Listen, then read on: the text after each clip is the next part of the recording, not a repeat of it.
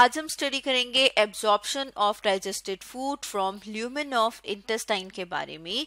तो अगर हम बात करें एब्जॉर्प्शन की, तो एब्जॉर्प्शन का मतलब होता है जज्ब करना, यानी कि जो हमने खाना खाया है, हम जब कोई भी खाना खाते हैं, किसी भी फूड का इनटेक करते हैं, तो हम देखते हैं कि वो हमारे माउथ से, हमारे मुंह से होती हुई एसोफेगस, और फिर हम देखते हैं कि आगे हमारे स्टमक में जाती है। जैसे यहाँ पर हम देख रहे हैं कि ये क्या, ये हमारा स्टमक। तो हम देख रहे हैं कि हमारी खुराक जो है उसकी जो डाइजेशन है वो हजम होना काम पर शुरू हो जाती है हमारे स्टमक में। स्टमक से वो आती है इंटेस्टाइन में। जैसे यहाँ पर हम देख रहे हैं कि ये क्या है, ये स्मॉल इंटेस्टाइन। तो अब अगर हम ल्यूमेन की बात करें, तो जैसे यहाँ पर हम देख रहे हैं कि ये हमारी, अगर हम स्मॉल इंटेस्टाइन के एक छोटे से हिस्से को बड़ा करके देखें, तो उसका जो ये रीजन है इसे कहा जाता है ल्यूमेन।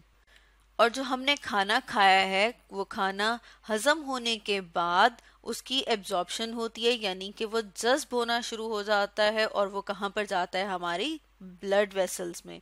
तो अब अगर हम जैसे यहाँ पर देख रहे हैं कि अगर हम अपनी फर्दर जो स्मॉल इंटेस्टाइन है उसके एक हिस्से को और बड़ा करके देखें, तो हमें नजर आता है कि इस तरह का स्ट्रक्चर जैसे कि टॉवल यानी कि तौलिया होता है। अब हम देख रहे हैं कि इसके ऊपर फिंगर लाइक प्रोजेक्शंस हैं, उंगलियों की तरह की प्रोजेक्शंस हैं। अब अगर हम इनको और बड़ा करके देखें, तो हम देख रहे हैं यहाँ पर, मतलब जो फिंगर लाइक प्रोजेक्शन है वो हमें नजर आ रही है। इसको कहा जाता है वाइलस, और जो ज्यादा सारे उन्हें हम कहते हैं विलाय। अब हम देख रहे हैं विलाय के अंदर छोटी छोटी सी ब्लड वेसल्स मौजूद हैं, जिन्हें के ब्लड कैपिलरीज कहा जाता है। इसके साथ साथ हम देख रहे हैं हमें ग्रीन कलर का एक स्ट्रक्चर नजर आ रहा है, जो कि किसका हिस्सा है, जो हमारे लिम्फेटिक सिस्टम का हिस्सा है, और इसे कहा जाता है लैक्टियल। तो जैसे कि हम बात कर रहे थे कि जो हम खाना खाते हैं वो हमारे एसोफेगस से होती हुई स्टमक में आती है, हमारे मैदे में, और फिर वहां से जाएगी हमारी इंटेस्टाइन में। अब जब हम खाना खाते हैं तो हम उसमें मुख्तलिफ चीज़ें खाते हैं। फॉर एग्जांपल, जब हमने रोटी खाई, चावल खाए, तो उसमें क्या मौजूद होते हैं, कार्बोहाइड्रेट्स। अब हम देखते हैं कार्बोहाइड्रेट्स में भी फर्दर आगे मुख्तलिफ तरह के स्ट्रक्चर हैं, जैसे कि यहाँ पर हम अपने सामने डायग्राम में देख रहे हैं माल्टोज, और साथ में हम देख रहे हैं कि यहाँ पर ये जो स्ट्रक्चर है ये है ब्रश बॉर्डर। ब्रश बॉर्डर कौन सा वाला स्ट्रक्चर है, जैसे कि यहाँ पर हमने बात की थी कि ये वाला जो रीजन है, अब अगर हम इस रीजन को यहाँ पर जो हम देख रहे हैं इसको और ज्यादा बड़ा करके देखें, तो हमें इस तरह का स्ट्रक्चर नजर आता है। हम देखते हैं कि ये जो ब्रश बॉर्डर है उसके ऊपर खास किस्म के एंजाइम्स मौजूद हैं। जैसे यहाँ पर हम एंजाइम देख रहे हैं माल्टेज एंजाइम। अब ये जो माल्टेज एंजाइम है ये क्या करता है, ये माल्टोज को फर्दर और छोटे हिस्सों में तकसीम कर देता है। यहाँ पर हम देख रहे हैं कि क्या यूनिट हैं, 2 यूनिट हैं, इसलिए हम ये भी कह सकते हैं कि ये क्या है, ये डाइसेक्राइड, यानी कि ये डाइसेक्राइड अब किस में कन्वर्ट हो जाएगा, मोनोसेक्राइड। मोनो मीन्स के सिंगल यूनिट्स में कन्वर्ट हो गया। अब जब ये सिंगल यूनिट में कन्वर्ट हो जाता है, जैसे यहाँ पर हम देख रहे हैं ग्लूकोज। अब ग्लूकोज ने कहाँ पर जाना है, इन वाले सेल्स में जाना है, जिन्हें हम कह रहे हैं कि कौन से सेल्स हैं, हमारे एब्जॉर्प्टिव सेल्स हैं। एब्जॉर्प्टिव सेल में ये किस तरह से एंटर होता है, साथ में हम देख रहे हैं कि मौजूद होते हैं खास किस्म के आयंस, जिन्हें कहा जाता है सोडियम आयन। हम देख रहे हैं कि जो ग्लूकोज मॉलिक्यूल है वो ब्रश बॉर्डर से फर्दर इन सेल्स में, जिन्हें के एब्जॉर्प्टिव सेल्स कहा जाता है, इसमें एंटर होता है। और जब इसमें एंटर होता है तो साथ में एक सोडियम आयन साथ में एंटर होता है, यानी हम कह रहे हैं कि यहाँ पर क्या है, यहाँ पर फैसिलिटेटेड डिफ्यूजन है। अब जब इसमें यहाँ ये कौन सा रीजन है, ये इंटेस्टाइन का ल्यूमेन। अब ल्यूमेन से वो किन सेल्स में आएगा, एब्जॉर्प्टिव सेल्स, और एब्जॉर्प्टिव सेल से फर्दर हमने देखना है कि ये जो ग्लूकोज मॉलिक्यूल है इसे कहाँ पर आना है, इसे आना है हमारे ब्लड में, और फिर ब्लड से फर्दर इसे पहुंचाया जाता है हमारी बॉडी के मुख्तलिफ हिस्सों तक जहां पर इसकी ज़रूरत हो। हम देखते हैं कि अब ये जो ग्लूकोज मॉलिक्यूल है उसे ब्लड तक पहुंचाया जाता है। यहाँ पर भी हम देख रहे हैं कि फैसिलिटेटेड डिफ्यूजन होती है।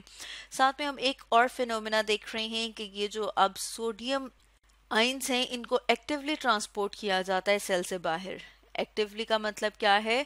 एक्टिवली का मतलब ये है कि अब यहाँ पर एनर्जी रिक्वायर्ड होती है, और यहाँ पर हम देख रहे हैं कि एक एटीपी जो है वो कन्वर्ट हो जाता है एटीपी में, और साथ में एक सोडियम का जो आयन है वो आ जाता है सेल से बाहर, और पोटाशियम का जो आयन है उसे मूव कराया जाता है सेल के अंदर।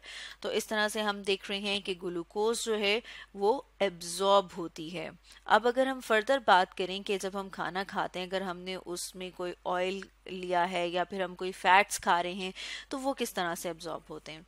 हम देखते हैं कि जो फैट ग्लोब्यूल है, अब वो डायरेक्ट तो एब्जॉर्ब नहीं हो पाता, तो फिर उसके लिए क्या मौजूद है? उसके लिए मौजूद है बाइल सॉल्ट। बाइल की फर्दर बात की जाए तो जैसे कि हमने देखा था कि हमारा लिवर जो है वो बाइल प्रोड्यूस करता है, और फिर उसको भेजा जाता है हमारे गॉल ब्लैडर में, जैसे यहाँ पर हम अपने सामने डायग्राम देख रहे हैं, और गॉल ब्लैडर से उसे भेज दिया जाता है कॉमन बाइल डक्ट के जरिए से ड्यूडेनम जो कि हमारी स्मॉल इंटेस्टाइन का पार्ट है, वहां पर। अब फर्दर हम देखते हैं कि जो हमने खाना खाया था उसमें जो फैट्स मौजूद हैं, अब ये जो बाइल सॉल्ट है ये उन फैट्स के साथ कंबाइन करके खास किस्म के ड्रॉपलेट्स बनाता है, जिन्हें कहा जाता है इमल्सिफाइड ड्रॉपलेट्स। जैसे यहाँ पर हम अपने सामने डायग्राम में देख रहे हैं बाइल सॉल्ट में भी हम देख रहे हैं कि उसके दो रीजन्स हैं। एक रीजन है जिसे कहा जाता है हाइड्रोफोबिक साइड, हाइड्रोफोबिक जो वाटर हीटिंग है। इसी तरह से हम देख रहे हैं हाइड्रोफिलिक साइड वो कौन सी साइड होगी? जो कि वाटर की तरफ होती है। और हम देखते हैं कि जब फैट ड्रॉपलेट को बाइल सॉल्ट इस तरह से कवर कर लेता है, सराउंड कर लेता है, तो वो बन जाती है एमल्सिफाइड ड्रॉपलेट, जैसे कि यहाँ पर हम अपने सामने डायग्राम में देख रहे हैं। इस प्रोसेस को कहा जाता है इमल्सिफिकेशन ऑफ लिपिड्स। अब हम देखते हैं कि ये जो इमल्सिफाइड ड्रॉपलेट्स हैं जो कि कहाँ पर मौजूद हैं? जो हमारी स्मॉल इंटेस्टाइन के ल्यूमेन में। जैसे यहाँ पर हम अपने सामने डायग्राम में देख रहे हैं कि स्मॉल इंटेस्टाइन के ल्यूमेन में इमल्सिफाइड फैट ड्रॉपलेट्स मौजूद हैं। अब हम देखते हैं कि फर्दर होता क्या है। हम देखते हैं कि हमारे इंटेस्टाइन में खास किस्म का एंजाइम मौजूद होता है जिसे कहा जाता है लाइपेज।